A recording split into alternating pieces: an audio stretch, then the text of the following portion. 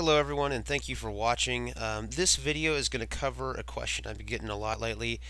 I've got a couple video tutorials out there on how to use Joomla, and the videos were actually made prior to one of the new releases of Joomla, and in that new release it also came with the updated version of a Tiny MCE editor.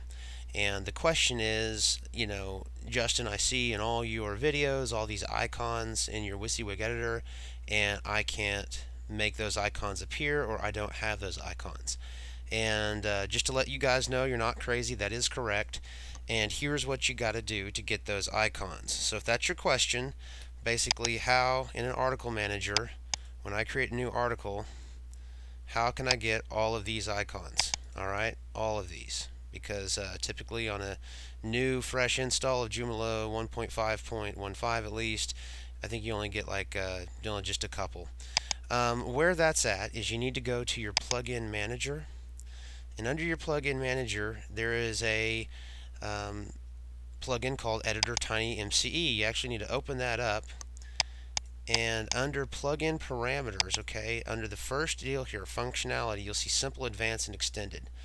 Of course mine's on extended because that's where it needs to be in order to get all the icons, but let's just go ahead and put it to simple and save. Okay, and let's say I want to go create a new article.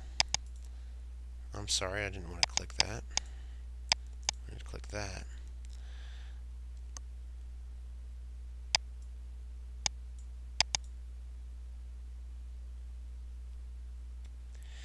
And you'll notice when it's on simple, it's a little too simple. It actually removes the editor altogether. And of course we don't want that because we wanted more icons, okay? But I'm just kind of showing you for illustration purposes how this plugin here in the plugin manager affects your icons.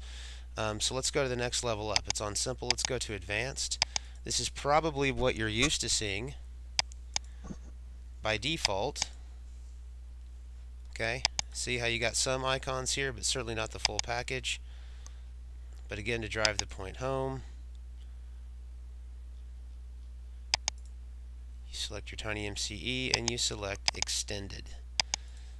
And when you do that, then you will get all of your icons, nice full set of icons to edit your documents and make your web pages. Now, of course, there are many different WYSIWYG editors out there.